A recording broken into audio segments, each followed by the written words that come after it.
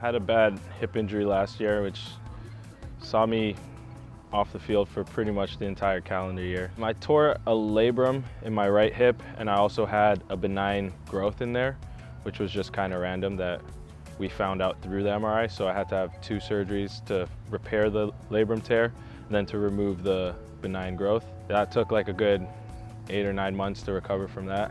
The injury itself happened like in preseason at Real Salt Lake. At the time, myself and our trainers agreed that it was probably best to, not be too aggressive with it and get surgery right away.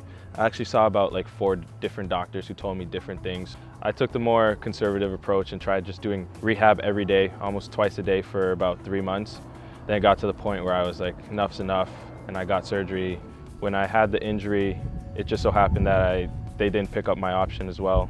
So I was considering just not even pursuing the game at a very high level anymore. That time off was really tough. It was my chance again to show that I could play at a high level.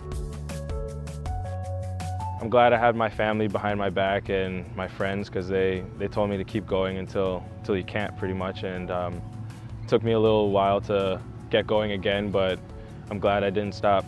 The assistant coach at Real Salt Lake, Daryl Shore, actually knew the coaches here at Puerto Rico FC, and they did their homework and invited me in to see if I was fit from my hip injury and if I was ready to go. Scoring goals as a striker should just be second nature.